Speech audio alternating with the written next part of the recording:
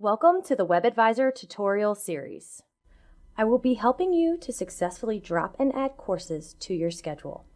If you have not already selected the courses you would like to add, please see the Search and Register tutorial. To start, you will click on the Register and Drop sections link on your home screen. This will bring you to your shopping cart. Here you will see the courses that you have pending in registration and the courses that you are currently registered for. To add a class, you simply will select an action of register. To drop a course, you will check the white box on the left-hand side of the course.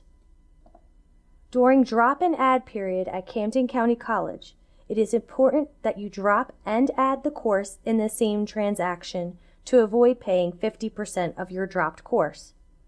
In order to avoid this, you will register and drop the course at the same time and click on Submit. Congratulations! You now know how to add and drop courses on your schedule at Camden County College.